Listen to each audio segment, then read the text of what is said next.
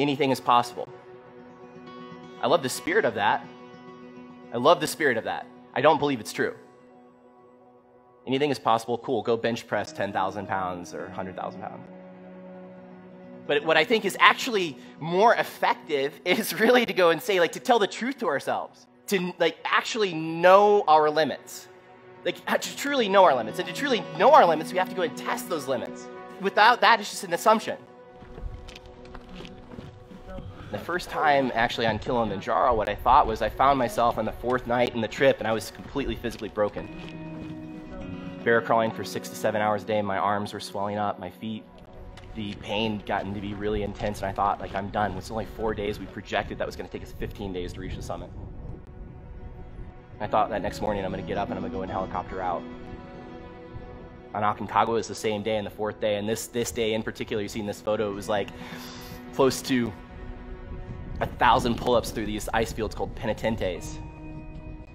And got to the top of this thing. It was a scree field where I'm just sliding down like faster than I could go and climb. And all of a sudden I get to the top of this scree field. It was physically more exhausted than I'd ever been. And my guide yells, "Rock!" A watermelon-sized boulder releases, goes by a foot away from my head as I dove under a rock.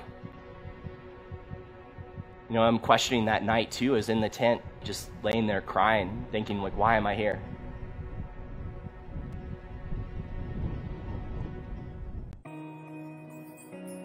When I was born, my parents had no idea I was going to be born with a disability. It was a very sudden thing, and the ultrasound technology was a lot different. They had normal checkups, normal ultrasounds, normal pregnancy, normal first birth up until I was born, and then in those first couple of days, the conversations were kind of grim, you know. You're going to have to probably take care of Kyle with everything. You're going to have to feed him and clothe him and dress him. Never going to really be able to do much of anything on his own. It's kind of what their prognosis was. My grandparents, just within hours after I was born, they were in Fort Wayne, Indiana, and hopped in the car, drove to DC. And my grandma told my mom, she said, you know, if you can just look at his face and look at his smile, see his eyes, you know that everything was going to be okay. You know, the advice that they got was to just continue on. It was not a genetic thing. They ruled that out. So to have my 3 sisters, Amber, Lindsay, and Mackenzie, were born after me, and their attitude was really the same with all of us. You know, it was just to, you know, really to treat us the same and to set the bar to a level that, you know, they knew that we'd have to reach for, that was attainable, but we'd have to go and reach for it. So even something as simple as picking up a spoon or a fork and using that to go and scoop up the food. I used to use a prosthetic spoon. I'd go and drop it over and over and over again, just hundreds of times, you know, and thousands of times, spilling food all over the ground. And eventually was able to go and figure it out even without the prosthetic. Even as something as simple as like putting on the sock.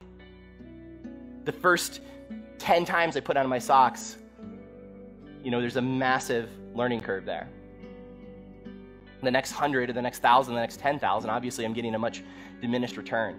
But I do know that just like the sock or whatever else, if we go and stick it out long enough, if we go and like actually commit ourselves to it, that it just eventually will get to the other side.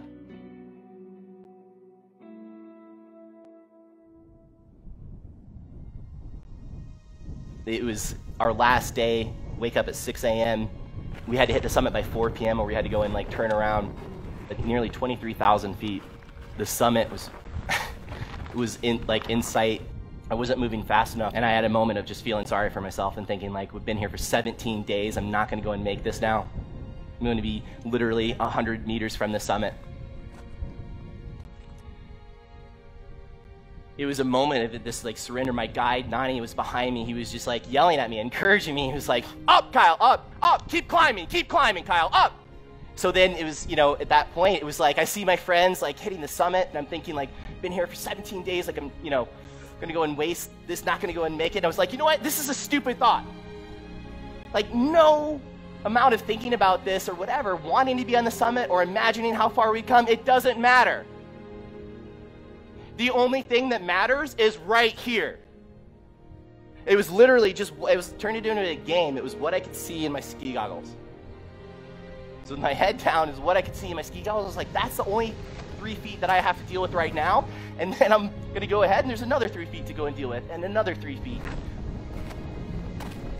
And all of a sudden, my guide, about an hour and 15 minutes later, he tells me to stop and look up, and I'm 15 minutes away from the summit. And a couple of minutes later, I'm standing at the roof of South America with some of my best friends, and it was an amazing moment. For me, being born the way I was, it never would have changed. No matter how much I wanted to go and change that, like, it never would have changed. There's so many other things that could be influenced. So many other areas that are going to be more resourceful to go and put my mindset. I don't know what your disability is, what your challenges are, what your excuses are. It doesn't matter.